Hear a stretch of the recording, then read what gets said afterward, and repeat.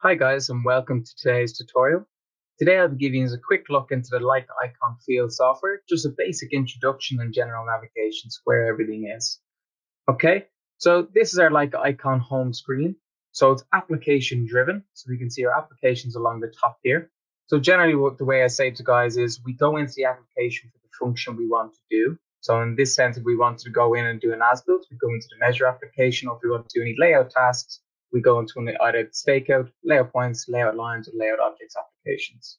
Okay, so what we have got is our data section down the bottom left-hand corner, which is the section we would go to in terms of managing our information, creating the folder structure, as in creating our projects, jobs, importing information, exporting, and creating ports, or even generating stakeout lists. Okay, then in the bottom right-hand corner, we can see the settings icon. So I'll just start off here. So if I go into the system setting, some of the main things that we would look at doing here is you might want to take note of just what version you're on. So I'm on the latest version, like iCON 5.5.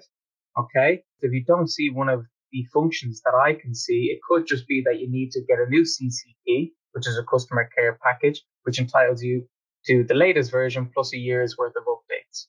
So within the system folder, what we might have an interest in is your touchscreen mode.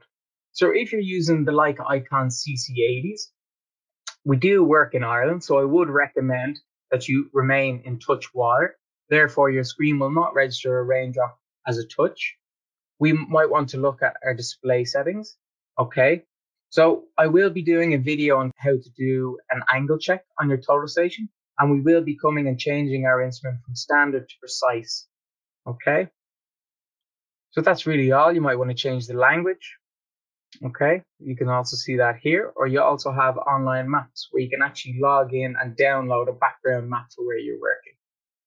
Okay, if I just jump back out to the home screen, within the units tab, this is where you can actually specify the units of your controller. So again, I have it set just to standard. I generally wouldn't change these myself. And the angles, I would always ensure are degrees, minutes, seconds, and not gone. But again, that's a personal preference. The tolerances, you can see here, like iCON standard comes with 3: precise, medium, and tolerant. Okay, but you can see there you can create user defined and actually specify and change the names of them if you so wish.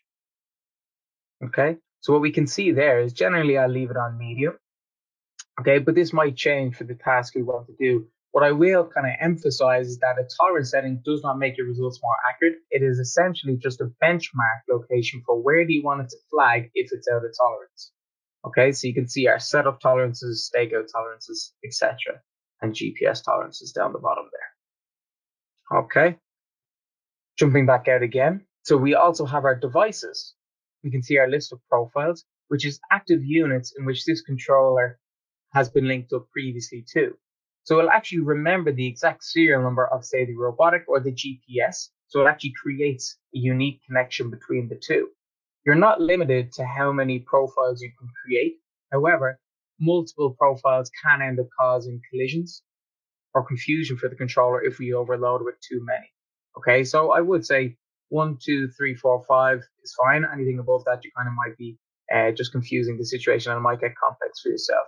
You can give them unique names if you so wish, but you can see there, like in all the aspects of iCON, green pluses to add, red X's to remove. So if I just go to add and I define a model, I just want to give you a quick look at the list of potential options of what Leica iCON can hook up to. Okay, so you can see it's quite a comprehensive list. Okay. Now, what I'll do is I'll just jump into the measure application here, guys, and just give you some basic navigation tips and tricks on where you can find some of your main functions. So I have just got one reference file brought in here, just a CAD file. So generally within any of your applications, you will have a toolbox option, which refers to the tool specific to that application. Okay, so you can see here within the measure app, we could define a control point if we wanted to survey in a control point. We could set an automatic logging. We can add a shift onto a surveyed point. Okay, we can measure an arc, or we can complete sets of angles. Okay, down in the bottom right hand corner, you can see your measure bar configuration. But you can see I'm currently not actually connected up to a unit, so I actually haven't got a measure option here. So if I quickly just connect up to a GPS and go back into measure, you can see there we have our measure option. But you can also see now within our properties window, we have active easting, northing, and height values for where our current position is. And if I move around the screen, you can see these values update. Okay. Currently, we are in pan view, which is the 4 arrows here, which means we can pan left, right, up, down. If I select onto the option below, I can rotate around my screen and view in 3D. So this is a 2D CAD drawing with some 3D points and lines above them. If I select back to pan and select the north arrow, it goes back to a top view. And you can see now I'm back in pan mode. So you can see in our measure bar configuration, I can select to measure a point. I could define a point ID if I want to change the naming of the point that I want to actually survey. And I can create a line. You're not limited to these 3 options. We can press and hold, and you can see we can actually configure whichever is highlighted in blue, which will be displayed in this specific column. So we can actually alter this and we can add attributes, codes, etc. Okay. You can see up on our properties bar, we can see the point ID and easting and northing height, but also what active layer or code is set for this specific point. So I can actually configure this tab as well. So if I just press and hold down on my screen, you can see there now, page 1 is highlighted blue. And as we are aware, anything that's highlighted blue is currently active. But you can see there, page 1 is active. It's set to ID. So I can actually change this specific column, or I can select into a different one and change it to any of the icons down here below. I could also generate a second page, and I could actually create this as my coordinate qualities, my CQs. If I go green tick and flick to the next page, you can now see we have 2 dots, which means there's 2 pages, and we can flick between them. But if I just return back into this page, you can see we also have an eye up here. So if we select up in there, it will actually display different bits of information, which actually will give you information relating to the different icons that you can see within the properties tab. So 1 star is accuracy and height, 2 is in position, and 3D is actually the combined accuracy of the 2. Okay, so that is our properties bar. You will also have, whether you're connected up to a robotic or a GPS, up in the top bars, you will also have multiple options. So I can view my current position, even though we can see it in the properties bar. But you can also change your measurement mode. So I could set to average. Okay, so I could average by time. And you can see there we can enter. So when I set to average by time, I might want to change this from 5 seconds to 180 seconds, a 3-minute average position. So you can see now, if I go into measure mode, my average time is 180, but I need to actually change it across to average time. And now you can see it's gone from measure to average. Okay, so I can just refer that back to instant. We can also define our antenna height. Okay, the options bars up here will be specific to whether you're connected to an antenna or to a robotic totem station. So I can just show you this, guys. If I just disconnect away from here and connect up to my robotic. If I return to the measure application, you can see now we actually have an added drop-down menu. Okay, so up here now you have some completely different options in terms of like a laser pointer, your level compensator for your total station. Because obviously we won't have to level and compensate our GNSS, and you can see we have some of our search settings up here specific to robotic as opposed to a GPS.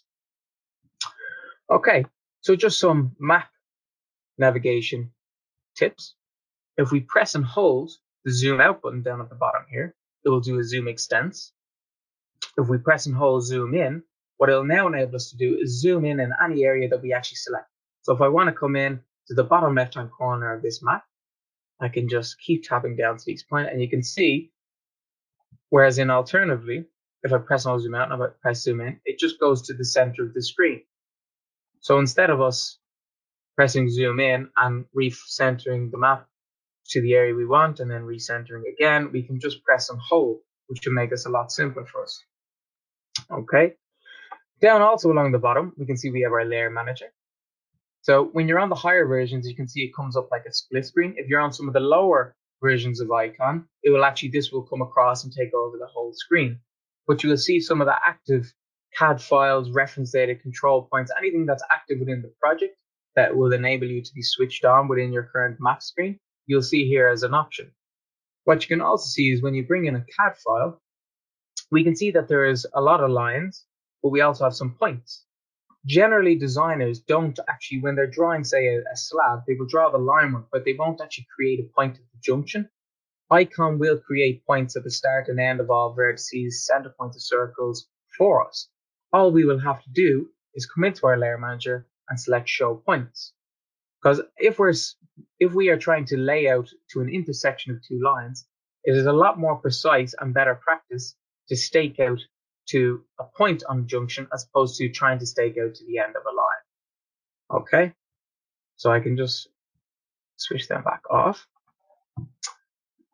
Some of you may ask, okay, so if we want to look at our points, so our survey points, any imported control points and so on, you can see what looks like an Excel spreadsheet down here or a tabular grid. If we click in here, this is our point list, but it doesn't go straight into the point list. It brings us first to this section here where it says, which information do you want to show the points for? So if I just want to show the points for my job and come in, I have not got any points because I have none of my own surveyed information. But if I go back and switch this on, you can see there we have some of those points that we could see visible associated to our CAD file. So automatically we can focus our search as opposed to looking down through long lists. We can clearly identify what type of information we are looking for quicker. So if I just come into just my job, you can see there you always have a toolbox. It's whatever options menu you have within that existing screen that's present. So if I go into my toolbox, for the point list, the tools I have are new point. I could type in a new point and I can tick the box to create a control point, and I can even define a code and layer. Or if I had an existing point, I could select a point and I could edit or delete if it was one of my points. You cannot edit or delete points that are associated to a reference file because they are locked. Okay. However, also within here is we can create a stakeout list and even export out a stakeout list or search for a specific point.